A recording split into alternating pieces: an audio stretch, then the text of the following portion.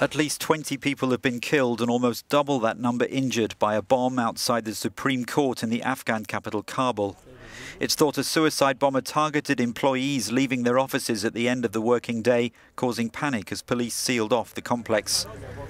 An Interior Ministry spokesman said the bomber approached on foot and detonated the device in the car park. This witness says, "I heard a bang and I rushed towards the car park to find my brother who works there. Thank God he survived. However, the blast took place very close to him. Unfortunately, several people were killed and wounded." The injured included at least one child thought to have been in the court's creche. It seems to be the latest in a series of attacks on the judiciary. The last, which killed nearly 40 people close to Parliament a month ago, was claimed by the Taliban, which is fighting to oust foreign forces and bring down the US-backed government.